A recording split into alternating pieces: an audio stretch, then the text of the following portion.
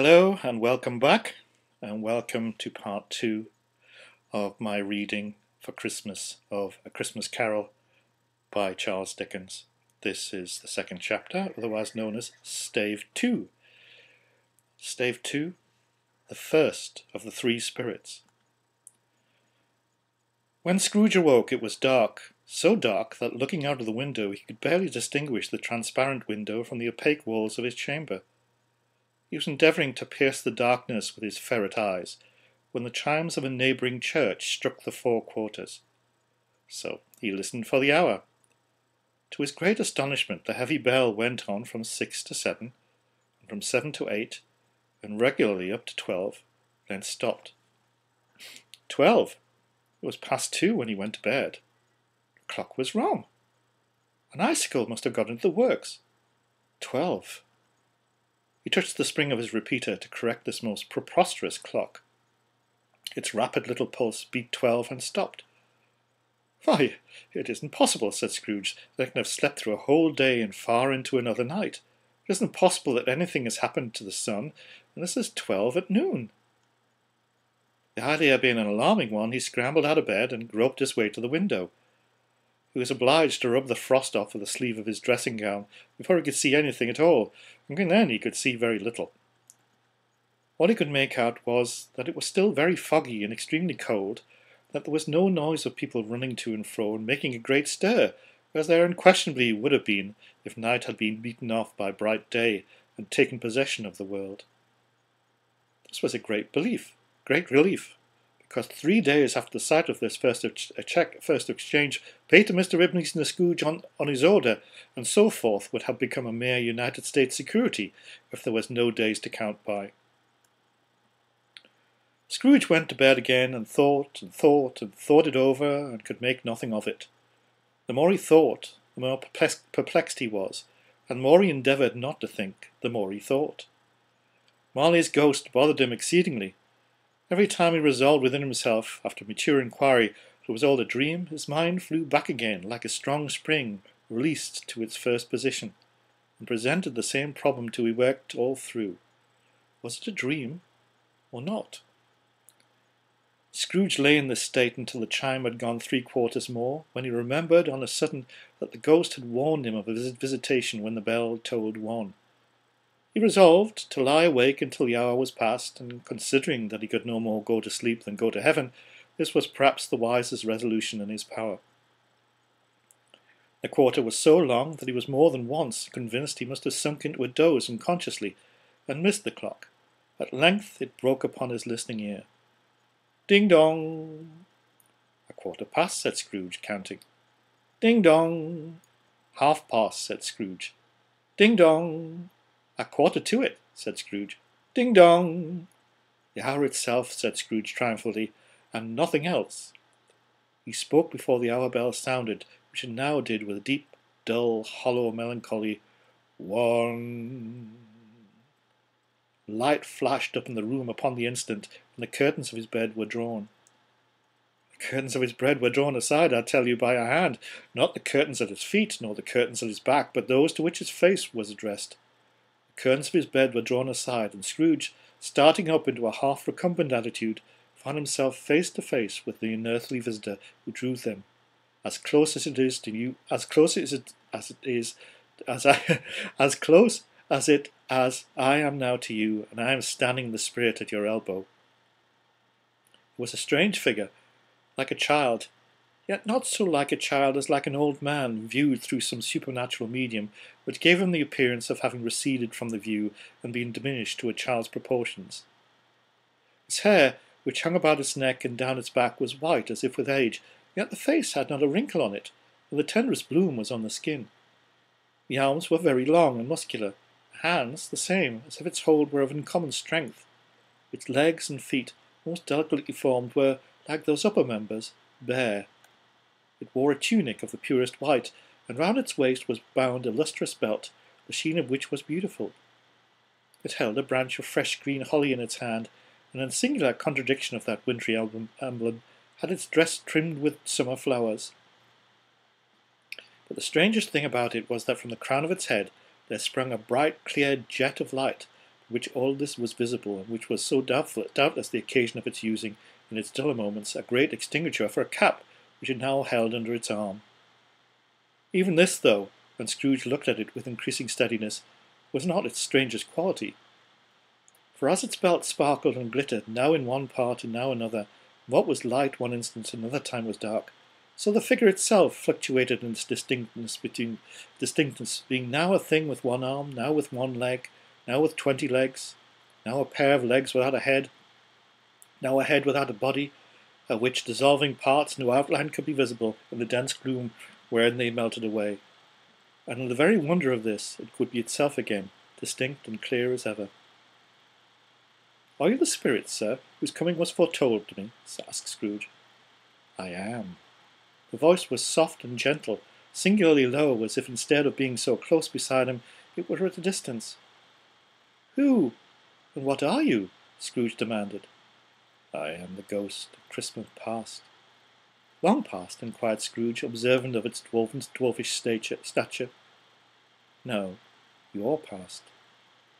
Perhaps Scrooge could not have told anybody why, if anybody could have asked him, but he had a special desire to see the spirit in its cap, and begged him to be covered.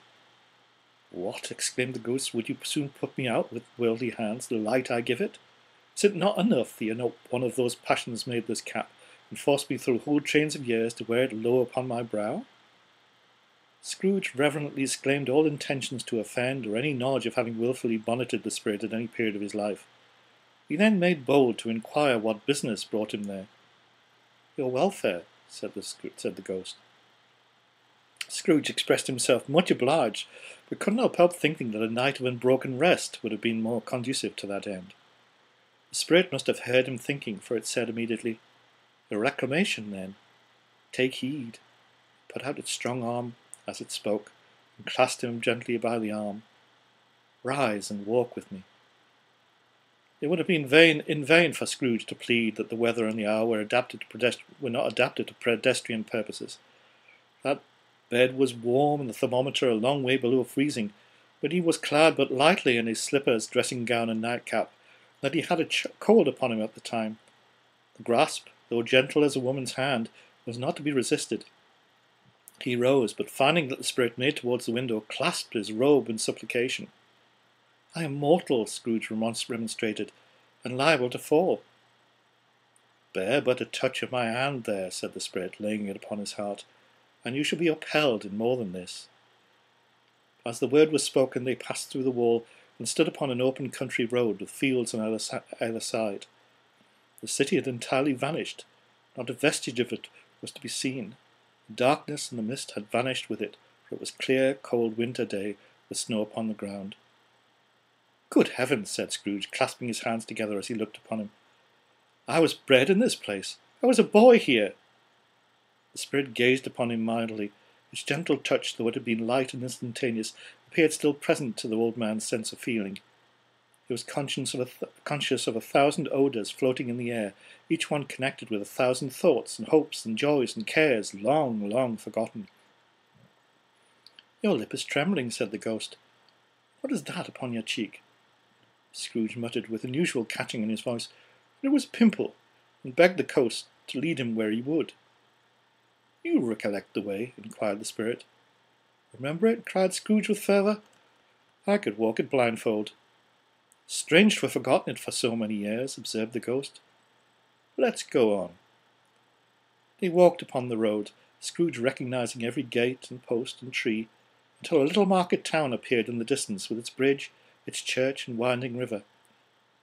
Some shaggy ponies now were seen trotting towards them, with boys upon their backs, who called to other boys, and country gigs and carts driven by farmers. All these boys were in great spirits, and shouted to each other, until the broad fields were so full of merry music that the crisp air laughed to hear it. "These are but shadows of the things that have been," said the ghost. "They have no consciousness of us." The jocund travellers came on, and as they came, Scrooge knew and named them every one. Why was he rejoiced beyond all bounds to see them? Why did his cold eye glisten and his heart leap up as they went past? Why was he filled with gladness when he heard them give each other "Merry Christmas" as they parted at crossroads and byways for their several homes? What was Merry Christmas to Scrooge? What upon Merry Christmas? What good had it ever done to him? The school is not quite deserted, said the ghost. A solitary child, neglected by his friends, is left there still. Scrooge said he knew it. Then he sobbed. He left the high road by a well-remembered lane and soon approached a mansion of dull red brick with a little weathercock-surmounted cupola on the roof and a bell hanging in it. It was a large house, but one of broken fortunes, for the spacious offices were little used. Their walls were damp and mossy, their windows broken, and their gates decayed.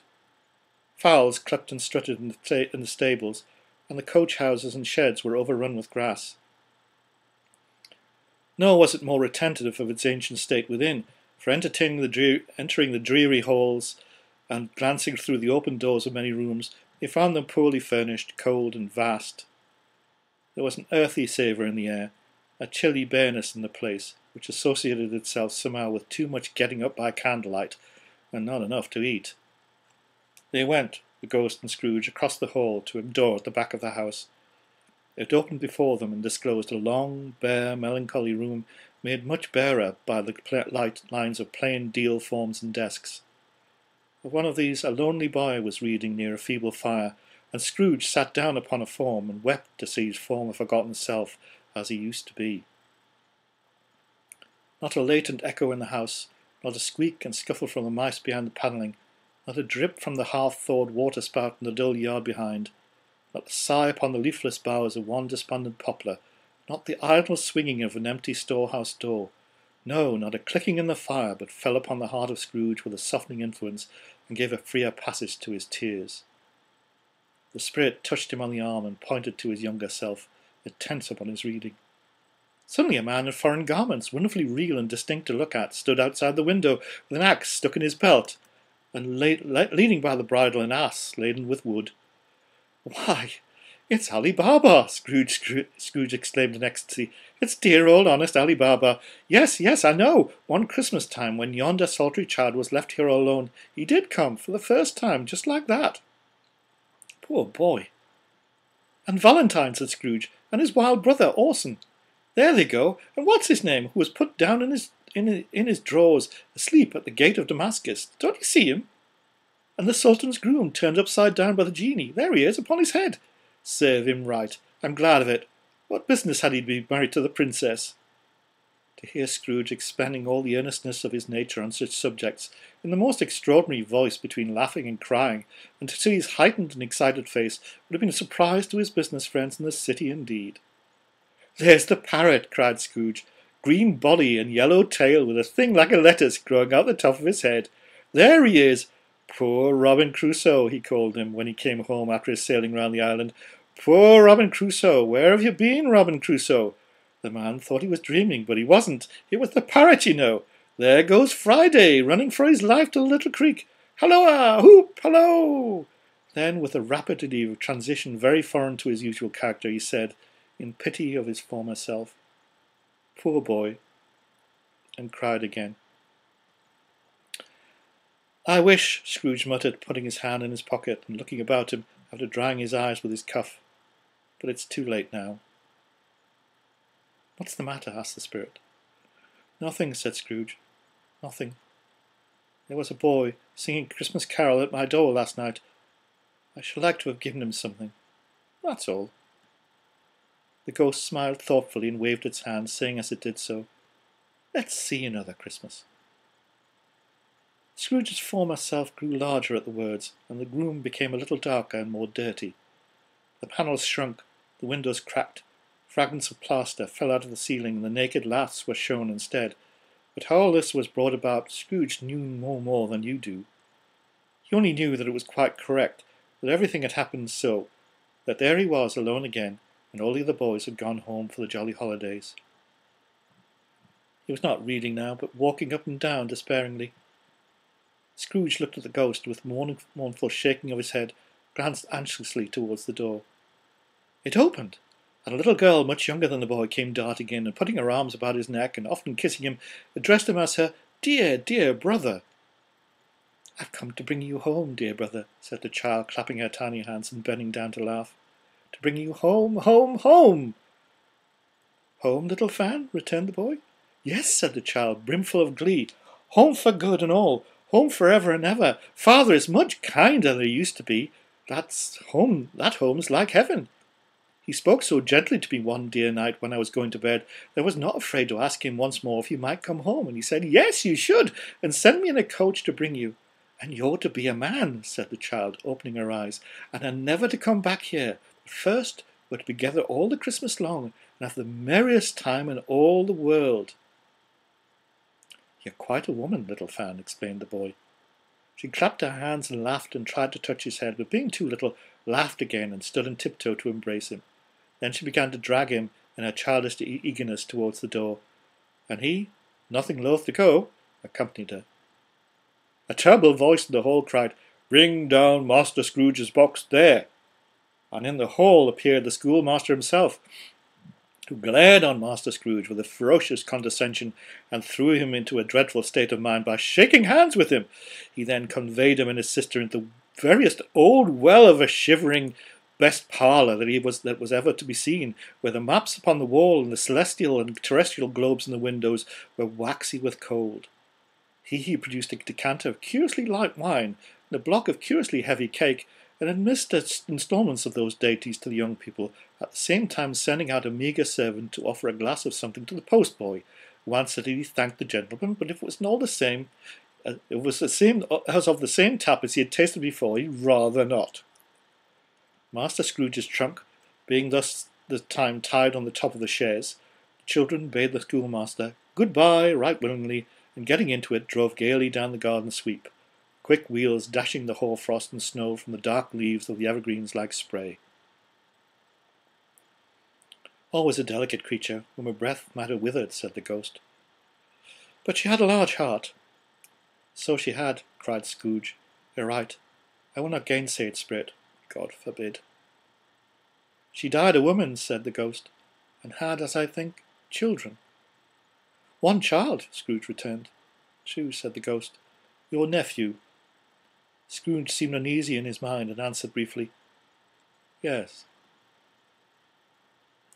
Although they had but that moment left the school behind them, they were now in the busy thoroughfares of a city, where shadowy passengers paused and repassed, where shadowy carts and coaches battled for the way, and all the strife and tumult of a real city were. It was made plain enough by the dressing of the shops, and here, too, was Christmas time again. But it was evening, and the streets were lighted up. The ghost stopped at a certain warehouse door and asked Scrooge if he knew it. Know it, said Scrooge. I was apprenticed here. They went in, at the sight of an old gentleman in a Welsh wig sitting behind such a high desk that if he had been 2 inches taller he must have knocked his head upon the ceiling. Scrooge cried out in great excitement, Why, it's old Fezziwig! Bless his heart, it's Fezziwig alive again!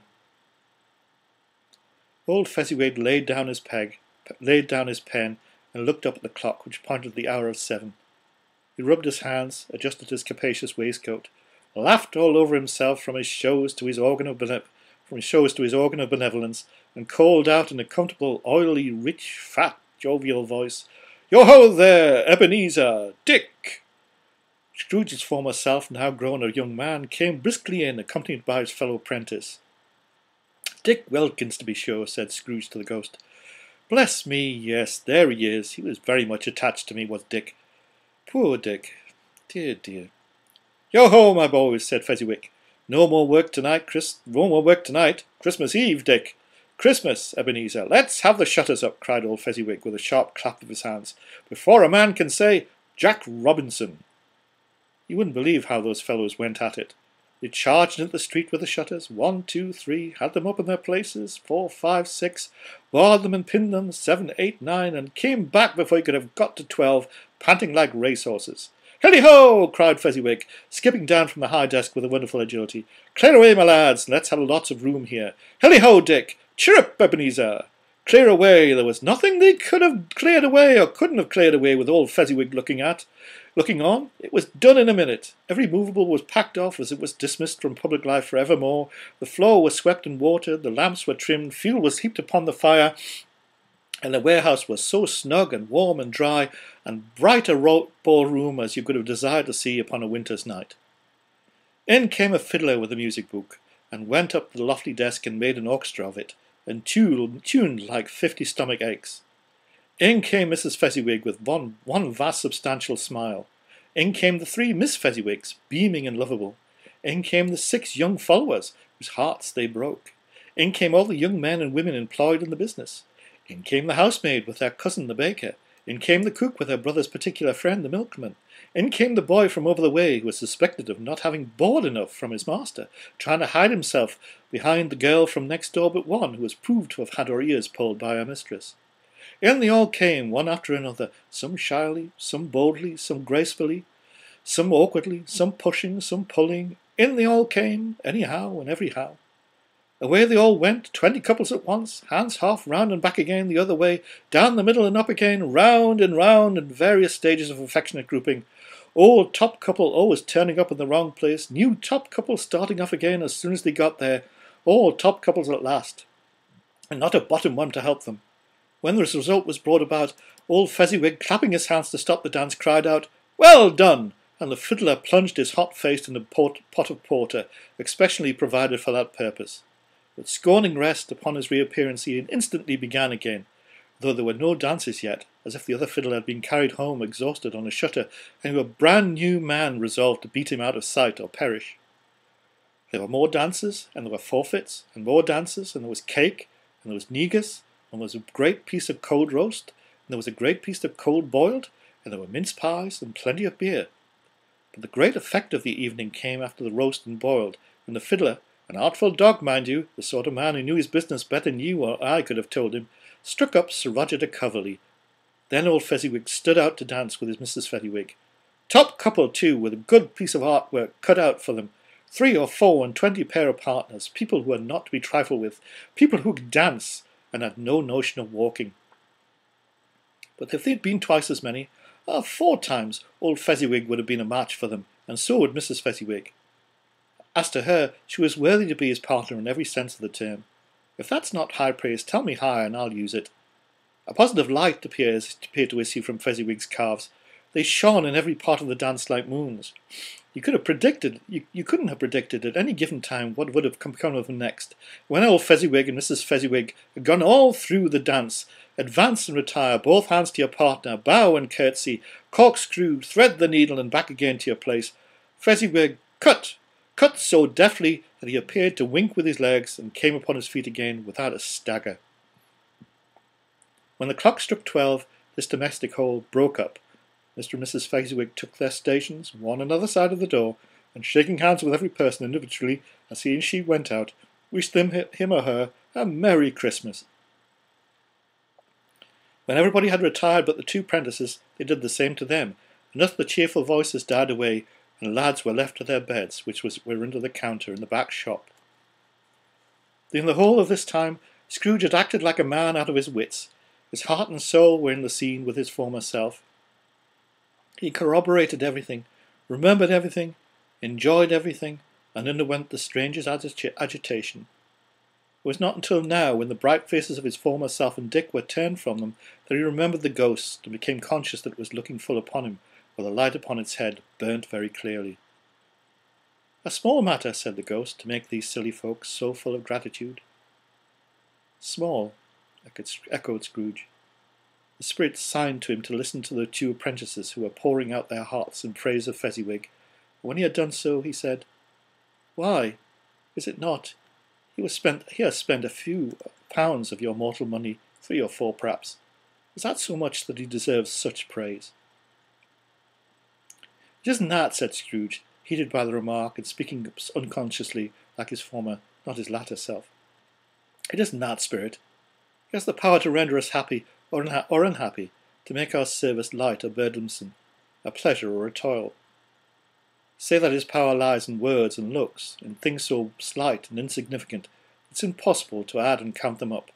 What then? The happiness he gives is quite as great as if it cost a fortune." He felt the spirit's glance and stopped. "What's the matter?" asked the ghost.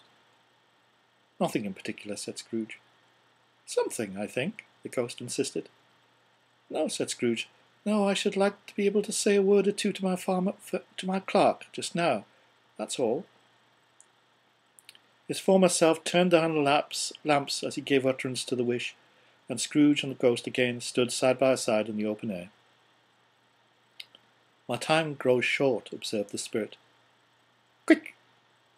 This was not addressed to Scrooge or to any one whom he could see, but it produced an immediate effect, for again Scrooge saw himself. He was older now, a man in the prime of life. His face had not the harsh and rigid lines of later years, but had begun to wear the signs of care and avarice. There was an eager, greedy, restless motion in the eye, which showed the passion that had taken root, and where the shadow of the growing tree would fall. He was not alone, but sat by the side of a fair young girl in a mourning dress, in whose eyes there were tears, which sparkled in the light that shone out of the ghost of Christmas past. "It matters little," she said softly. "To you, very little. Another idol has displaced me, and if it can cheer and comfort you in time to come, as I would have tried to do, I have no just cause to grieve." "What idol has displaced you?" he rejoined.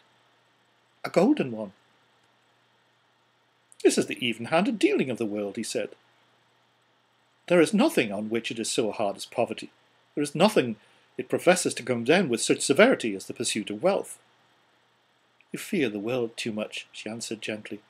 "All your other hopes have merged into the hope of being beyond the chance of its sordid reproach. I've seen your nobler aspirations fall off, one by one, until the master passion, gain, engrosses you. Have I not?" "What then?" he retorted. "Even if I've grown so much wiser, what then? I'm not changed towards you." She shook her head. "Am I?" "Our contract is an old one. It was made when we were both poor and content to be so, until in good season we can improve our worldly fortune by our patient industry. You are changed. When it was made, you were another man." "I was a boy," he said impatiently. "Your own feelings tell you that you are not what you are now. I am. That which promised happiness when we were one in heart is fraught with misery now that we are two. How often and how keenly I have thought of this, I will not say. It's enough that I have thought of it and can release you." "Have I ever sought release?" "In words, no, never." "In what then?" "In a changed manner, in an altered spirit, in another atmosphere of life, another hope as its great end, and everything that made my love of any worth or value in your sight." "But this had never been between us," said the girl, looking mildly but with steadiness upon him. "Tell me, would you seek me out and try to win me now?" "Ah, no." He seemed to yield to the justice of this supposition, in spite of himself, but he said with a struggle, "You think not?" "I would gladly think otherwise if I could," she answered. "Heaven knows, when I have learned the truth like this, I know how strong and irresistible it must be. If we were free today, tomorrow, yesterday, can even I believe that you would choose a dowerless girl, you who in your every confidence with her weigh everything by gain, or choosing her, if for a moment you were false enough to your one guiding principle to do so, do I not know that your repentance and regret would surely follow? I do, and I release you, with a full heart, for the love of him you once were." He was about to speak, but with her head turned from him she resumed. "You may, the memory of what is past half makes me hope you will, have pain in this. A very, very brief time, and you will dismiss the recollection of it, gladly as an unprofitable dream from which it happened well that you awoke. You may be happy in the life you have chosen." She left him, and they parted. "Spirit," said Scrooge, "show me no more. Conduct me home. Why do you delight to torture me?" "One shadow more," exclaimed the ghost. "No more," cried Scrooge. "No more. I don't wish to see it. Show me no more." But the relentless ghost pinioned him in both his arms, and forced him to observe what happened next. They were in another scene and place. A room not very large or handsome, but full of comfort. Near to the winter fire sat a beautiful young girl, so like that last that Scrooge believed it was the same, until he saw her, now a comely matron, sitting opposite her daughter. The noise in this room was perfectly tumultuous, for there were more children there than Scrooge in his agitated state of mind could count. And like the celebrated herd in the poem, there were not 40 children conducting themselves like one, but every child was conducting himself like 40. Consequences were uproarious beyond belief. No one seemed to care. On the contrary, the mother and daughter laughed heartily and enjoyed it very much, and the latter, soon beginning to mingle in the sports, got pillaged by the young brigands most ruthlessly. What could I not have given to be one of them? No, I never could have been so rude. No, no, I wouldn't for the wealth of all the world have crushed that braided hair and torn it down for the precious little shoe. I wouldn't have plucked it off, God bless my soul, to save my life. As to measuring her waist in sport as they did, bold young brood, I couldn't have done it. I should have expected my arm to have grown round it for punishment, and never come straight again. Yet I should have dearly liked, I own, to have touched her lips, to have questioned her, that she might have opened them, to have looked upon the lashes of her downcast eyes, and never raised a blush, to have let loose waves of hair, and into which would be a keepsake beyond price. In short, I should have liked, I do confess, to have had the lightest licence of a child, yet to have been man enough to know its value. When our knocking at the door was heard, and such a rush immediately ensued that his laughing face and plundered dress was borne towards it, at the centre of a flushed and boisterous group just in time to greet the father, who came home attended by a man laden with Christmas toys and presents. Then the shouting and the struggling and the onslaught that was made on the defenceless porter, the scaling him with chairs for ladders to dive into his pockets, to spoil him of brown paper parcels, hold on tight by his cravat, hug him round his neck, pummel his back, and kick his legs in irrepressible affection. The shouts of wonder and delight with which the development of every package was received. The terrible announcement that the baby had been taken in the act of putting a doll's frying pan into its mouth, was more than suspected of having swallowed a fictitious turkey glued on a wooden platter. The immense relief of finding this a false alarm. The joy and gratitude and ecstasy. They are all indescribable alike. It's enough that by degrees the children and their emotions got out of the parlour, by one stair at a time, up to the top of the house where they went to bed, and so subsided. And how Scrooge looked on more attentively than ever when the master of the house, having his daughter leaning fondly on him, sat down with her and her mother at his own fireside. When he thought that such another creature, quite as grateful and as full of promise, might have called him father, and been a springtime in the haggard winter of his life, his sight grew very dim indeed. "Belle," said the husband, turning to his wife with a smile, "I saw an old friend of yours this afternoon." "Who was it?" "Guess." "How can I? I don't know," she added in the same breath, laughing as she laughed. "Mr. Scrooge?" "Mr. Scrooge it was. I passed his office window, and as it was not shut up, and he had a candle inside, I could barely help seeing him. His partner lies upon the point of death, I hear, and there he sat, alone, quite alone in the world, I do believe." "Spirit," said Scrooge in a broken voice, "remove me from this place." "I told you these were the shadows of the things that have been," said the ghost. "That they are what they are, do not blame me." "Remove me," Scrooge exclaimed. "I can't bear it." He turned upon the ghost, and seeing that it looked upon him with a face in which some strange way there were fragments of all faces that had shown him, wrestled with it. "Leave me, take me back, haunt me no longer." In the struggle, if that can be called a struggle, in which the ghost, with no visible resistance on its own part, was undisturbed by any effort of its adversary, Scrooge observed that its light was burning high and bright, and dimly connecting that with its influence over him, he seized the extinguisher cap, and by a sudden action pressed it down upon its head.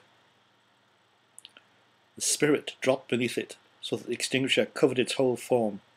But though Scrooge pressed it down with all his force, he could not hide the light which streamed from under it in an unbroken flood upon the ground. He was conscious of being exhausted and overcome by an irresistible drowsiness, and further of being in his own bedroom.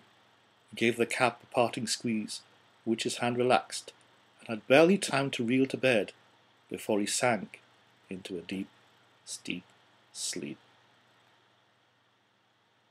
And that is the end of Stave 2. Stay tuned for next week's thrilling installment, of Christmas Carol. Thank you for listening. Bye-bye for now.